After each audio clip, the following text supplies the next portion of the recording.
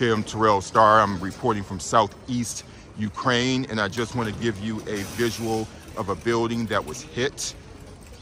I'm on the scene, just got here trying to figure out exactly what happened. And as you can see, there are a number of apartment buildings that have been destroyed.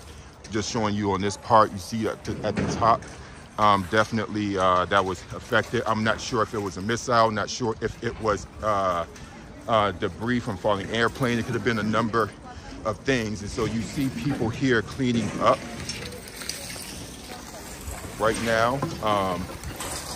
Just want to get out of this man's way. So this is some, some of the debris that has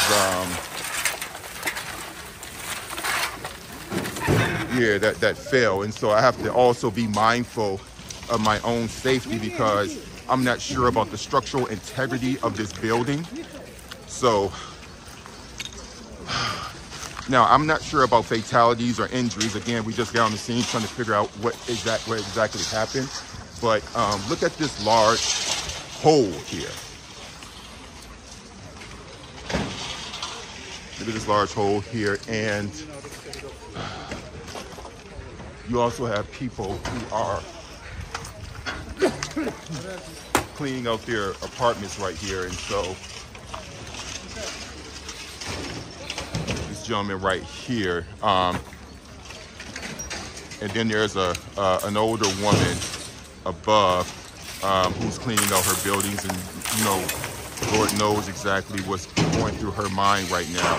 But I just want to make it clear, this is not a military compound. This is not this is a civilian building, and it was roughly let's see if I can zoom out here, folks. Okay, yeah, so this is a civilian area. This is about 10 minutes from where I live. So this building very much could have been the building that I was in and my friends are in. I'm going to stop right now just so I can get my bearings together because people, yeah, you see that right there. People are cleaning out